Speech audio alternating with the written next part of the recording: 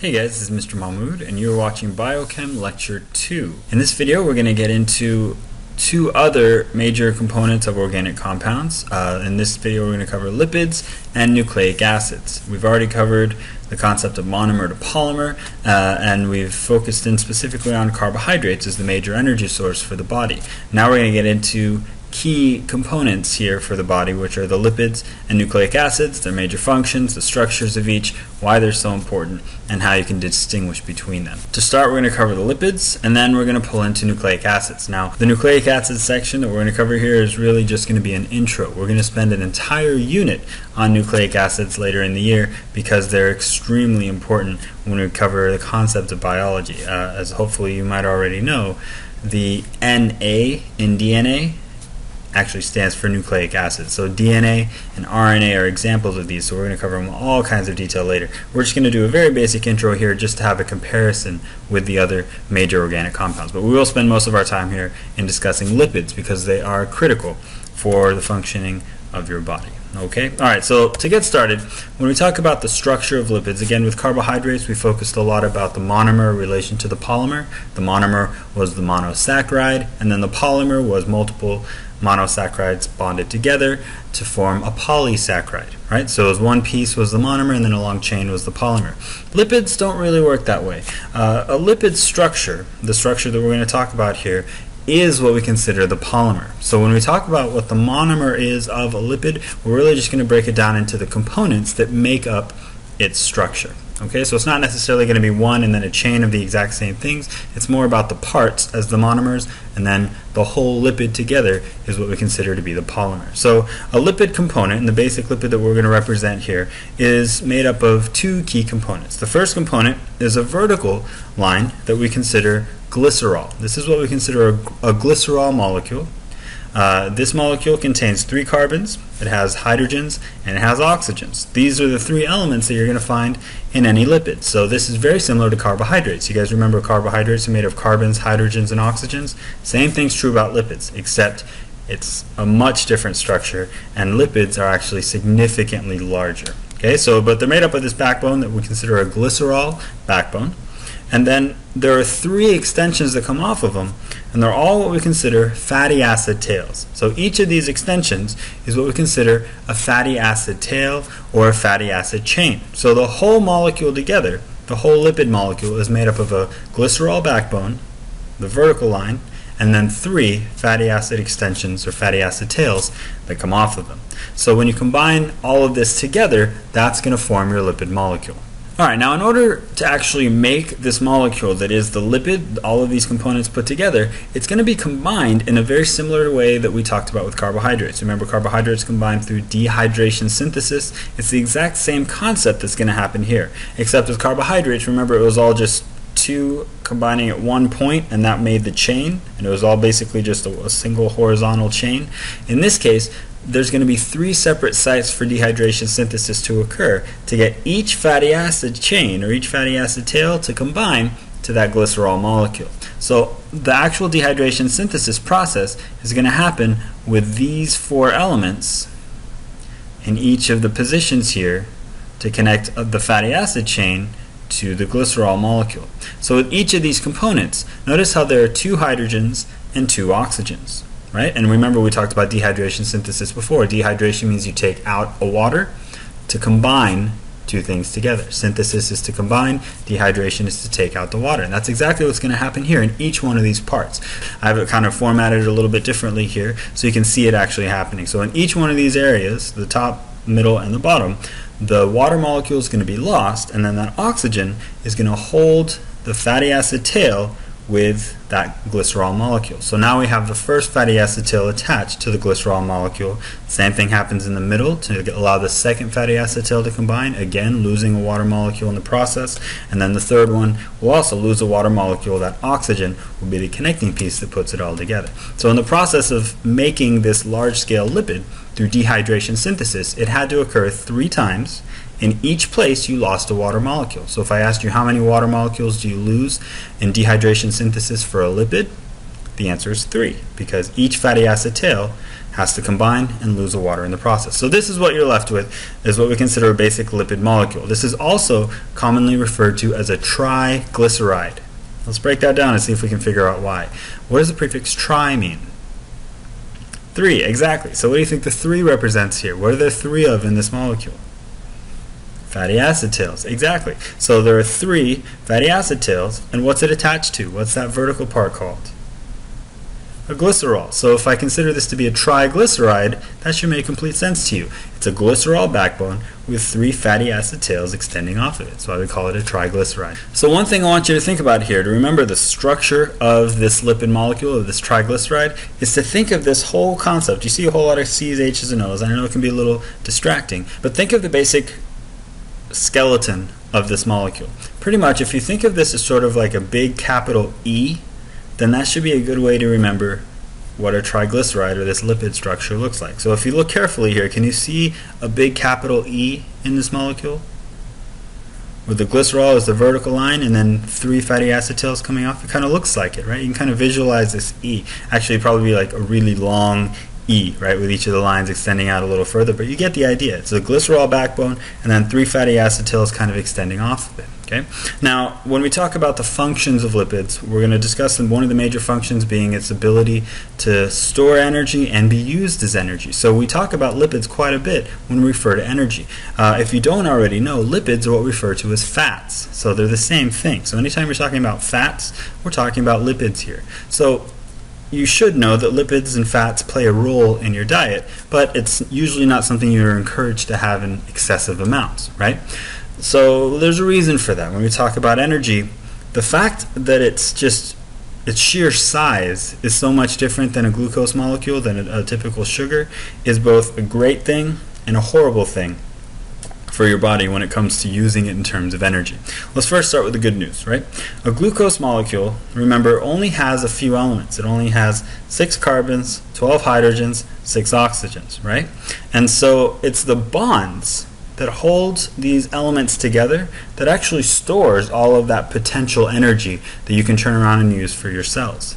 And it's in breaking those bonds that the energy is actually released and passed on to something else so it can be used for chemical reactions. So in actuality, the more chemical bonds there are in a molecule, the more potential energy there is to be stored within that molecule. So the bigger the molecule, the more stored energy there is, because it's the bonds that hold them together. So the fact that lipid molecules are so much larger than a glucose molecule, just a reminder, remember, this is what a glucose molecule looks like.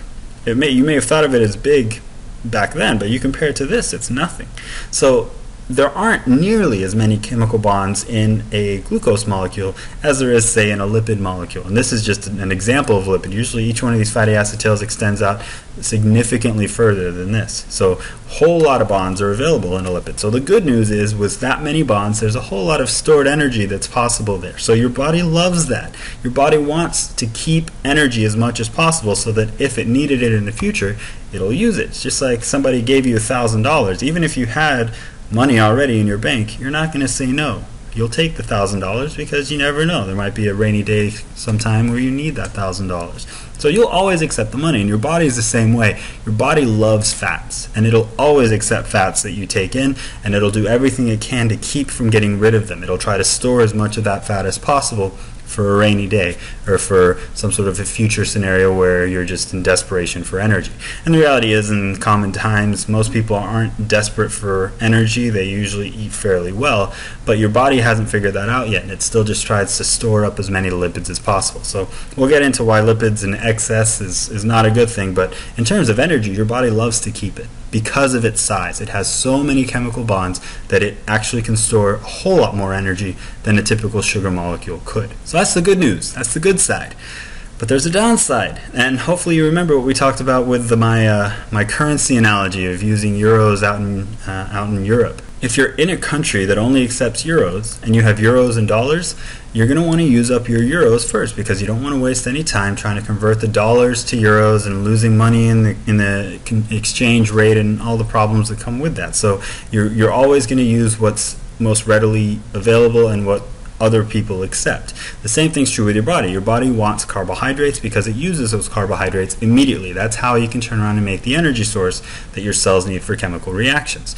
But lipids have to be first converted into this glucose molecule. Remember what that glucose looks like. It has to be converted into a glucose molecule, into something similar, at least in long chains, in order to actually turn around and be used as energy for the cells. So yes, even though it's large and it can store a whole lot of energy, if I actually wanted to use its energy and convert it to something that the cells can use, I'd have to first break this extremely differently structured molecule of a lipid into things that look a whole lot more like glucose before I can actually turn around and use it in the reaction. And just like going from dollars to euros, there's a conversion rate. Your body is going to charge you for this, because if I want to break bonds apart of a lipid and turn it into something else, I need to put energy in to break those bonds. They don't just break out of nowhere. You have to force them to be broken. So that energy being put in is energy that's lost. And so by the time you actually convert it into something to use for energy, the net gain is low, which means I've already used up a whole lot of energy in the process. So even though I might have made some energy, really it doesn't seem like I made all that much. Because of its size, it's actually both good and bad for energy storage. It's great because it can store a whole lot more energy. It's not so good because it has to be broken down and converted into glucose first before it can then turn around and be used as an energy source. So some key things I want you to remember about the basic structure of a lipid here. So again, I referred to lipids as fats, and in order for you to identify the different types of fats, you can actually do that by looking at the lipid molecule. Now, you've probably heard of different categories of fats before. They all have to do with the fatty acid tails that extend off of them. So let's start with the basic category. So when I get into a given fatty acid tail, and this is the example that I gave you in the line without the carbon and double bonded oxygens there at the beginning, don't worry about that. But if you look at a basic chain of a fatty acid tail like this, and it looks like this, it has C's all the way down the line, all single bonds, and all hydrogens completely surrounding it. This is what we consider a fatty acid tail that has the full amount of hydrogens available. If you look at it, you couldn't put another hydrogen in any place because of the way the carbon needs to bond. Each of these carbons needs to have 4 bonds. And if they're all single bonds, that means there's one electron being shared between each of these components. Everywhere you see a bond, that's a shared electron. So everywhere you look, you can sit here and do the math, you can count it, you can pause it and look if you want. Every carbon has 4 bonds, and every hydrogen has 1, because that's how they become happy and stable as well. So if I have a long chain like this, it's all single bonds, then this is the most that any other elements like hydrogen can combine around it. Every carbon is completely surrounded by hydrogens, and the hydrogens are happy too. So this is where you have the most hydrogens possible. This is what we consider a saturated fatty acid. Saturated means it's already reached its max on what you can add, right? If something is saturated, that means it's hit its limit. So this fatty acid tail is saturated with hydrogens. It has hydrogens all around it. There's no space where you see a gap that would normally fit a hydrogen. So this is what we consider a saturated fatty acid, also known as a saturated fat. So you guys probably look on nutrition labels of things that you're eating, and you look at the fat content, and they'll tell you what the total fat is, and then they'll usually break it down into either saturated or unsaturated. This is a saturated fat, because it's saturated with hydrogens around that fatty acid tail. Now, because of this, the fatty acid tail itself stays horizontal. It stays kind of in a straight line, because all of these elements have electrons, and the electrons are all the same charge, so they naturally want to get as far away from each other as they can. But if you have everything kind of in a uniform formation like this, then the hydrogens, to get as far away from each other, will stay straight upright. They don't want to angle too close to any one or the other, so they'll just all stay vertical, and this makes this formation. So the actual line itself stays straight. So all you need to remember is with saturated fats, the fatty acid tails stay straight. So if you think about stacking a whole bunch of these lipid molecules and compacting them in one place, we're talking about lipid molecules that are all extending with straight fatty acid tails. So if you have a whole bunch of straight fatty acid tails, then they can combine and kind of clump over each other and really compact in this area very easily, like basically stacking 500 sheets of paper on top of each other.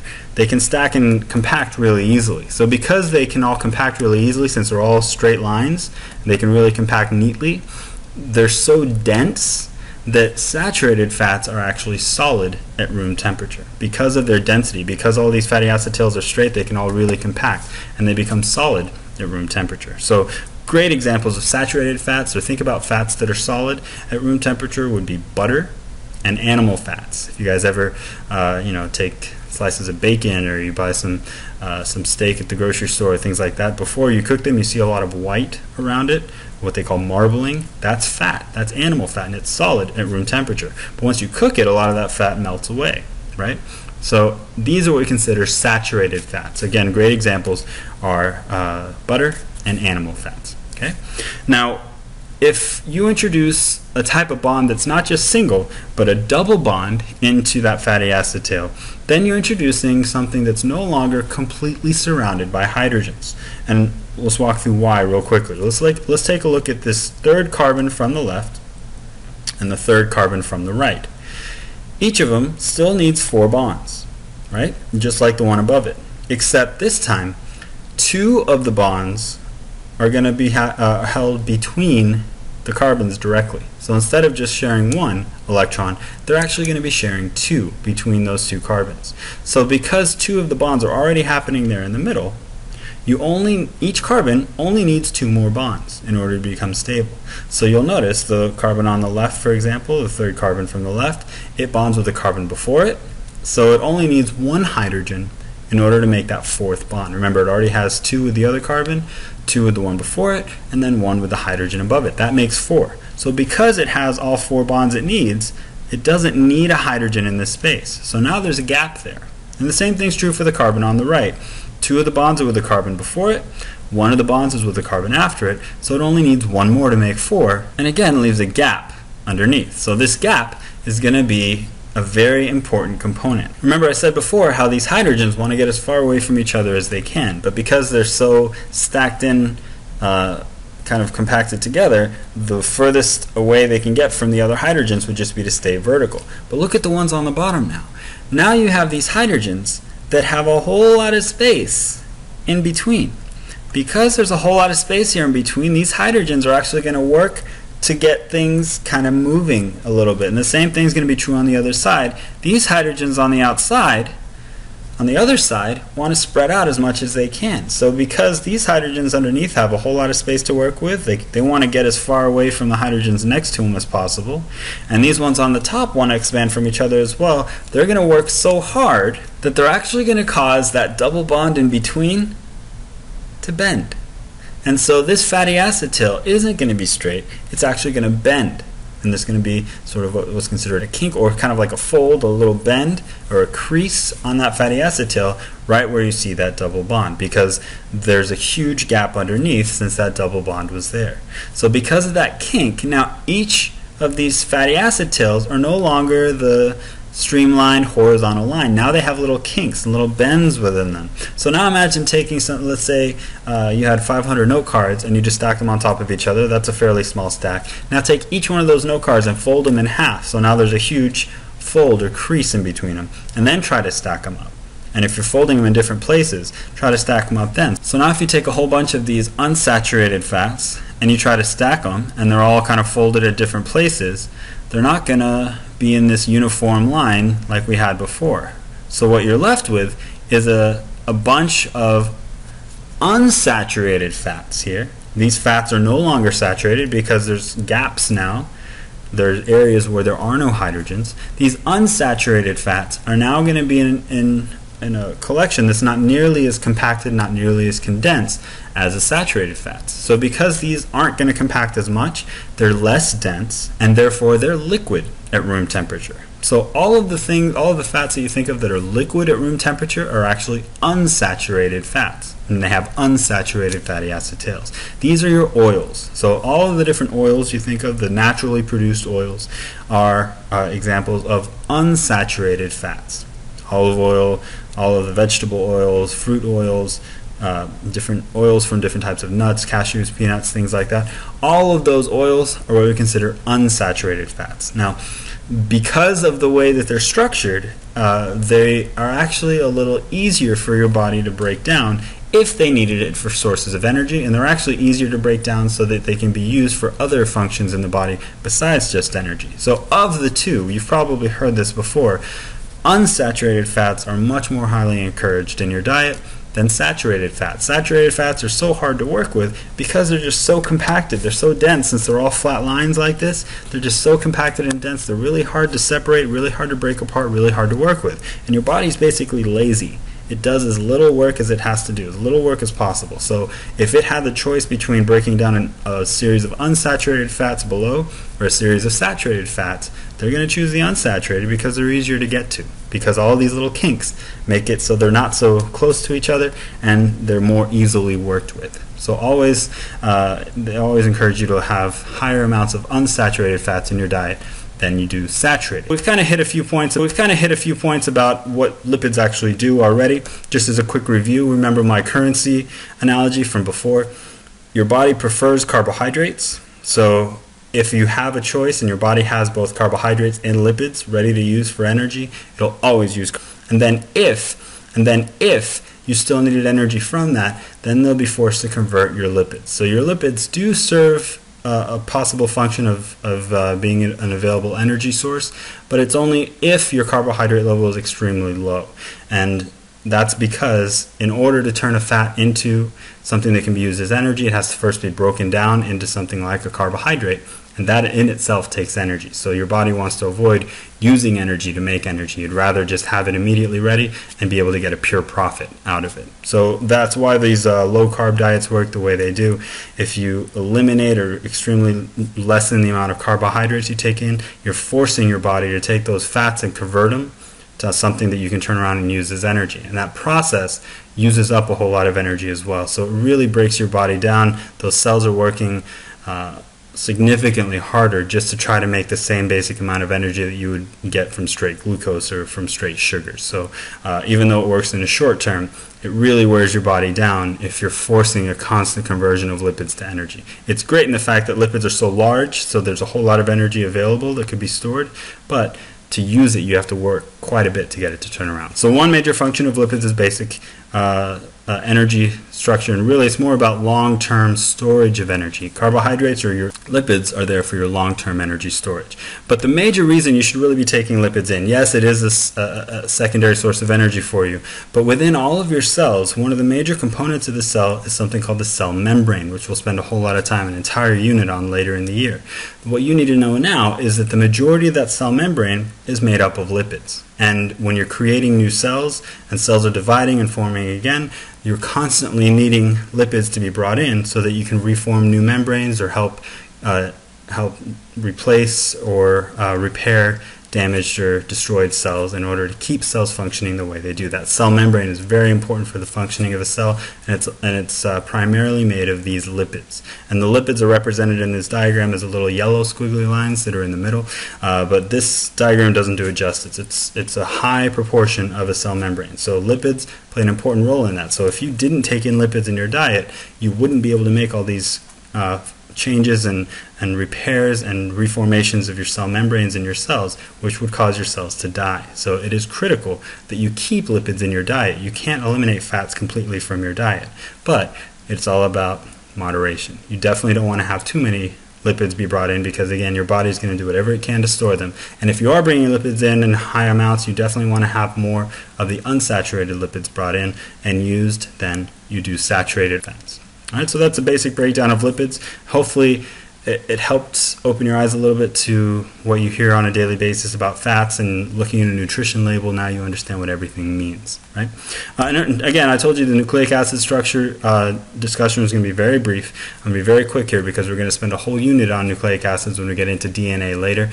But the basic component of nucleic acids gets us back to the monomer-polymer discussion. Remember, carbohydrates had the monomer, like a glucose molecule or a monosaccharide, and then the polymer was a lot of monomers combined together. Nucleic acids work in much the same way. They have a basic building block or basic component, and then the whole structure is just a bunch of these monomers combined together. Now in this case, what you see here is the basic component for a nucleic acid. This molecule is what we consider a nucleotide.